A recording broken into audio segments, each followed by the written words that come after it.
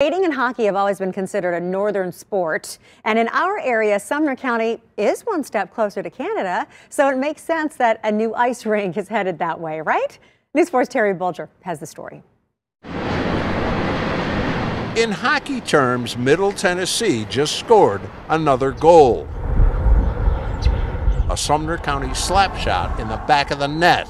That 7-acre field soon to become an ice rink for the north of Nashville crowd. To save the drive for all of the parents and the kids to be able to go in their own backyard and skate on a regular basis, it will be awesome. Tim Rathard coached high school hockey here for 19 years.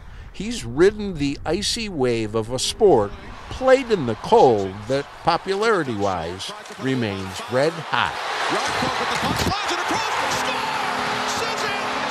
We've got college teams in Middle Tennessee. We've got travel teams of all age groups. The growth and development of youth hockey in Middle Tennessee is phenomenal now, and that's all because the Predators being here. The new ice rink will be right at the Gallatin city line. In fact, this is Gallatin, and right across the road, that's Hendersonville. And it's not just more hockey. Figure skating, family skating, open skating gets a boost too. All supported by the Predators, just like Antioch and Bellevue, with Franklin on the way. Terry Bulger, News 4, Nashville.